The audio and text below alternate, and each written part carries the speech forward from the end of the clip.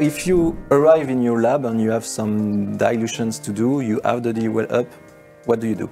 Okay, so I can show you by introducing you to the new DILUWEL up. As you may know, the DILUWEL has been around in the laboratory for almost a decade now. So what we have done is actually to take all the good parts of the DILUWEL and to upgrade it to this new and evolved version.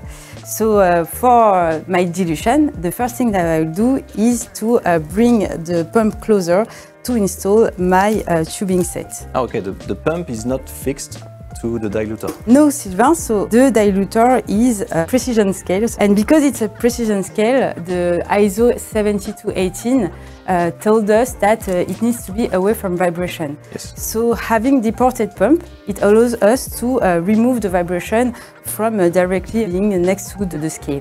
So we respect the standard this way. After that, I will install my nozzle. I introduce you the finger stop nozzle. So this nozzle was designed specifically to avoid cross-contamination. The idea is to really prevent all the touching after the mark, after the ball. Okay. So you can see that naturally you will not put your hand after this mark. So I just need to put it on my nozzle holder right here. And I'm ready to begin my dilution. So we are here, we put our pump, it's installed, we have our nozzle. Now we can go with our sterile bag. So we install it in the bag holder. And then as you can see, very easily I install it and it's open towards me thanks to the patawel. So you can avoid all the, the sticky tack that you can find in the laboratory.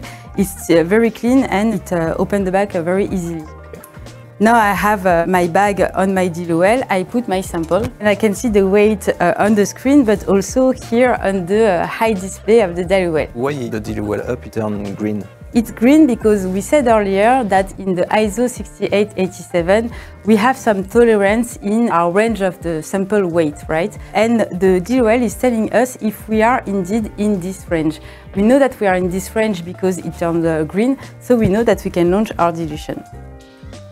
So I launch my dilution, I can see that the head is activating and that my diluent is dispensing. I have the weight information here at the head level and I know that I finish my dilution once it turns back green. So all the information are on the high display.